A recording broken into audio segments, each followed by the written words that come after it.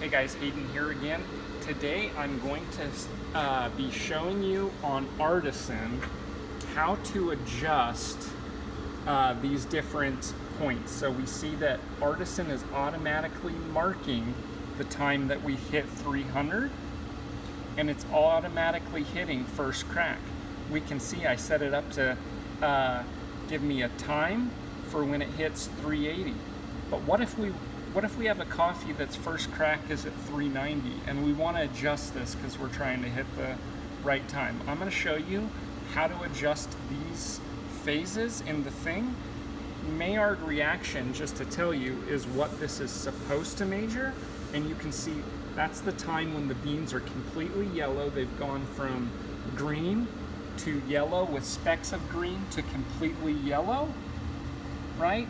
And actually this happens on our roaster at about 320 degrees, but I keep it at 300 because for me that's an easier number to keep in mind on how the roast is developing and if I'm going too quick or too slow. But if you wanted to change that and you had an idea of when you wanted to hit yellow on every crack, which is about 318, 320, I'm going to show you right now how to adjust that. So we're going to go into the menu, configure. I'm going to drop down to phases. I'm going to open that, and then we'll see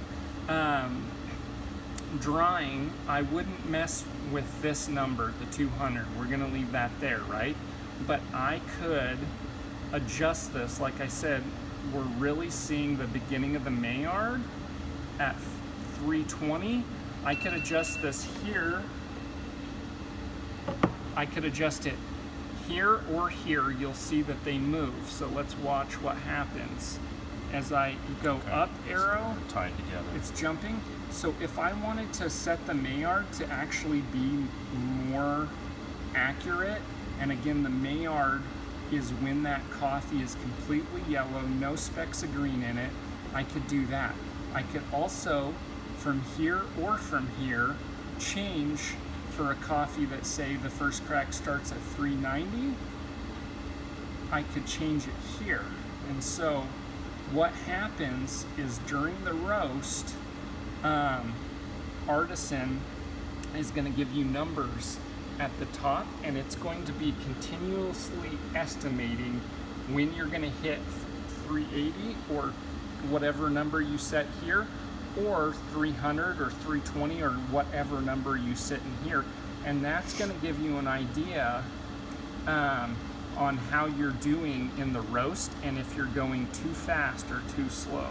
And those are the main things you're going to be measuring, if the roast is going too fast or if it's going too slow, and you measure that by adjusting the gas, and you're able to tell that from the graph.